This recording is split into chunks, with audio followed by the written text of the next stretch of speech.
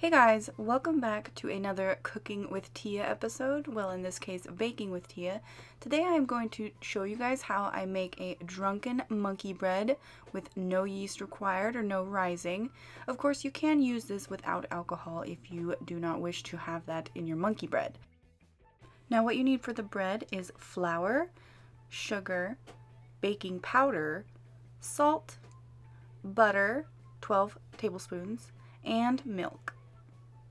What you will need for the topping is sugar, cinnamon, ground cinnamon here, brown sugar, light brown sugar, butter, 11 tablespoons, alcohol if you prefer a bourbon, preferably, Doug picked that out, and pure vanilla extract.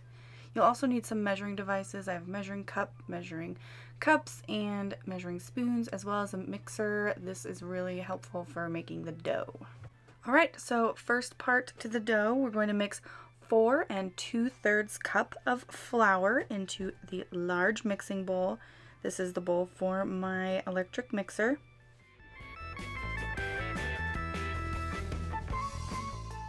And then add 1/3 cup of granulated sugar. And then we're going to add 5 teaspoons of the baking powder. And then 1 teaspoon of salt, and we're going to whisk that all together.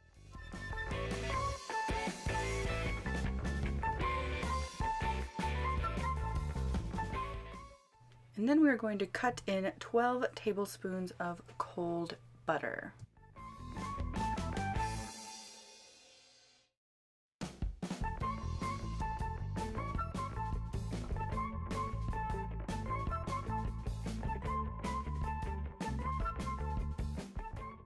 Make sure you get all of the pieces of the wrapper off the butter before you add it into your bowl.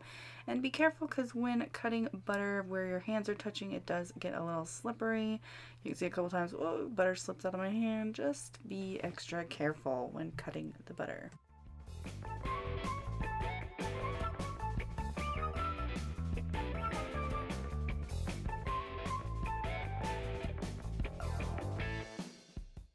And this is the part where hopefully you have a stand mixer. Mine is kind of messed up. It doesn't like to perform very well, but you want to mix it until you get very coarse, like large pieces of crumbly dough.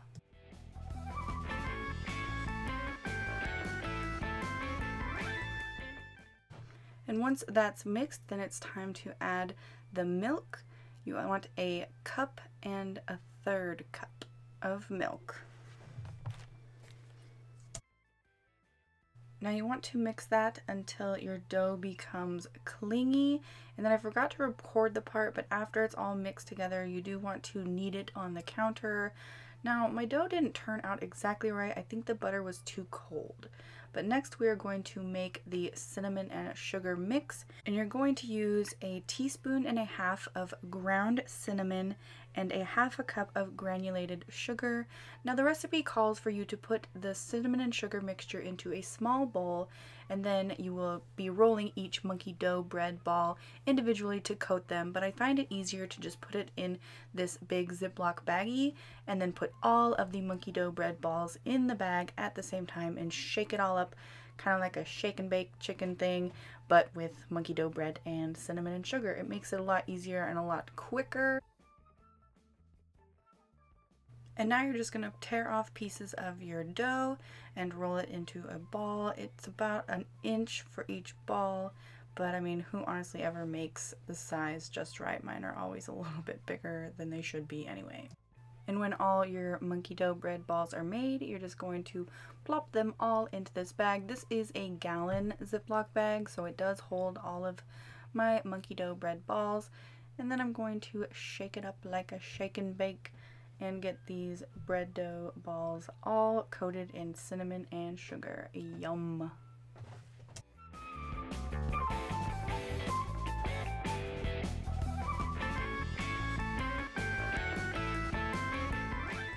Once you are satisfied with the cinnamon sugar coating, you can take the balls and evenly or somewhat evenly distribute them throughout the abundant pan. I hope I mentioned that you need one of these at the beginning. I may not have. But if I did, yay me. Look at those. Those are going to be real good. Now for the glaze, you are going to melt 11 tablespoons of butter. Make sure you have a microwave safe bowl to do so. And to the melted butter, you want to add a cup of tightly packed light brown sugar, and then mix that all in good and well. So this step is optional, but this is where you would add a tablespoon of bourbon. The recipe did call for 2 tablespoons, but the time before when I made this, it was a little too strong. So I'm just going to go with 1 tablespoon, and then you're also going to add in half a teaspoon of vanilla extract. And after that's all well and combined, it's time to pour the glaze evenly, or as evenly as possible, over the dough. Doesn't that look so good? And then we're going to stick it in the oven at 350 for 30 to 35 minutes until the dough doesn't stick to a toothpick. That's always how I judge my baked goods. And then you want to give it 10 minutes to cool. Mine has had plenty of time to cool. And I've got this serving tray. So I'm nervous to flip it, so I'm going to put the plate upside down over it. And then I still can't really flip it, so I'm going to get my husband to help me flip it. That way the cake stays intact, or the bread. It's like in a cake pan, but it's bread, so.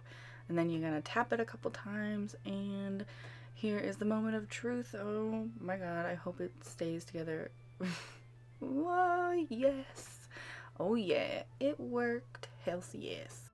If you guys enjoyed this video, let me know down in the comments, give it a thumbs up and subscribe for more videos. Let me know if you're gonna try this recipe. It's super yummy, especially with a little spice of alcohol.